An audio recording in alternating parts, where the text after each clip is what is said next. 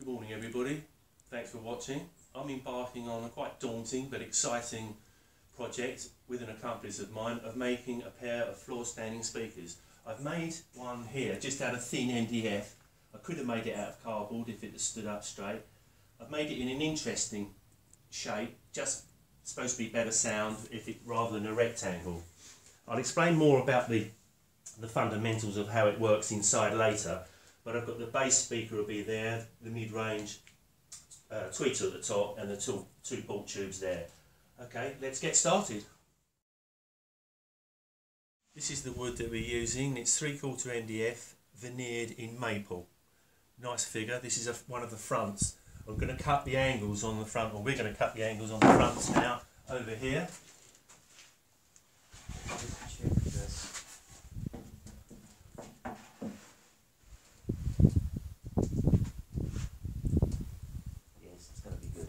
Keep your hands back there, and I'll put it through to start with.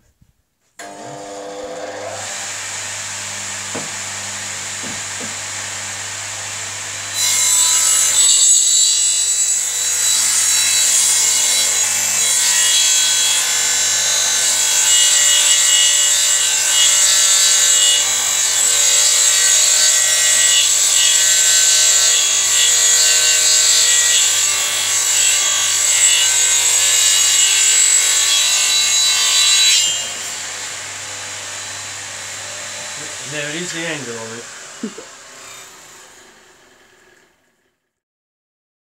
Here we are again. I've just cut the all the miters, or we have just cut all the miters.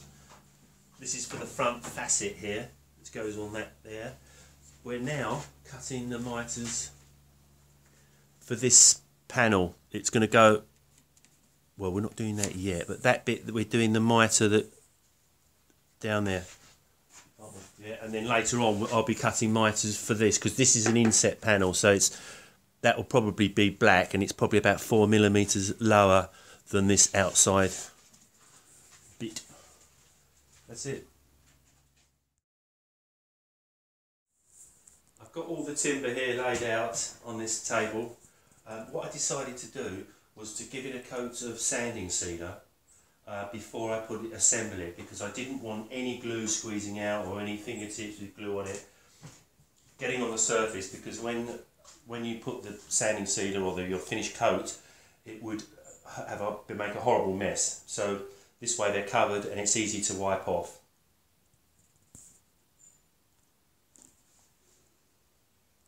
So I used shellac sanding sealer like this, gave it a coat of that first of all over, then I waited for that to dry, then sanded it down, fine sandpaper, and then I gave it another coat. So there's a good finish there now.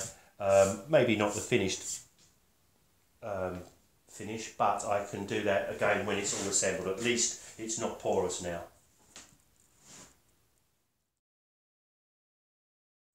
Right. There's a front panel that's already been mitered out, and then that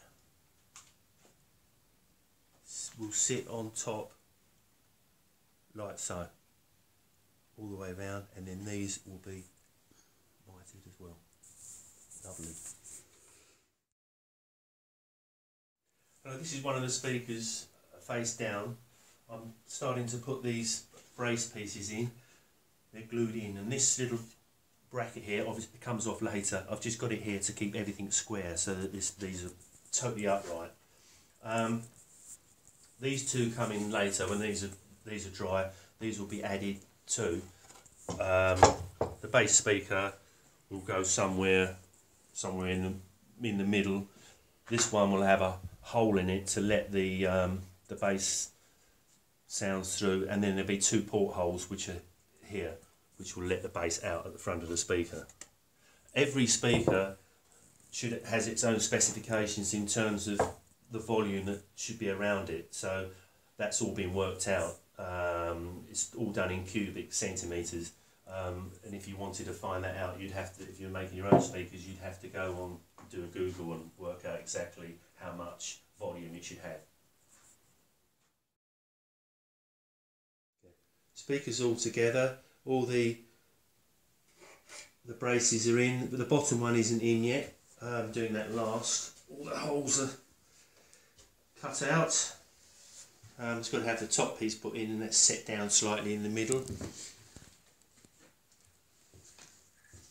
I've also done the speaker stands. I can't sit it on there at the moment because there's no bottom on there, but I've got these little beach beads, really they are. They've got a hole through. You can buy them like that with a hole through, and I've got a dome chrome screw in there, and the weight, I haven't put them up too tight because all the weight is actually onto the screw. This is MDF at the right level. There's probably 3 bits of MDF to make that step the right height, and it's faceted slightly, and that's a bit of pitch pine. Well, I could have used a hardwood, but that was what I found. Pitch pine is almost hard, so that should do the job so far. And the grills are done as well. That A corresponds to that speaker.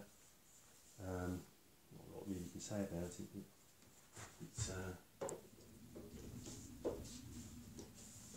fits on like that.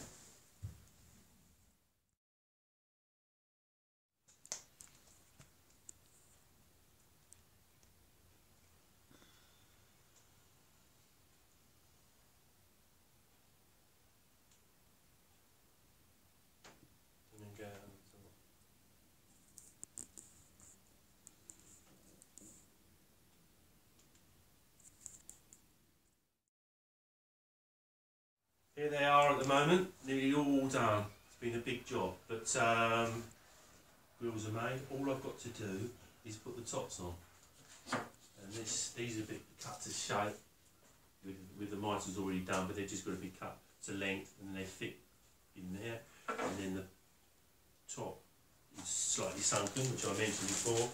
They've all been wadded up inside. That helps, it makes it more full sound, makes it feel like the cabinet is a bigger cabinet. I mean, they're big enough, but the speakers are big speakers, so they can take the extra. And there they are. If you want to.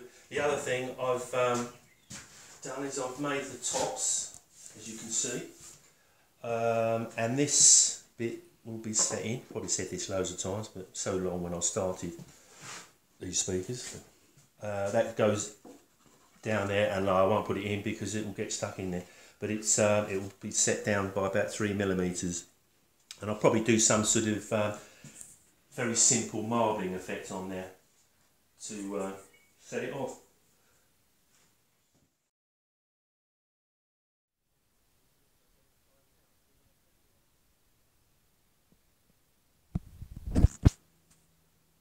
Wait a second.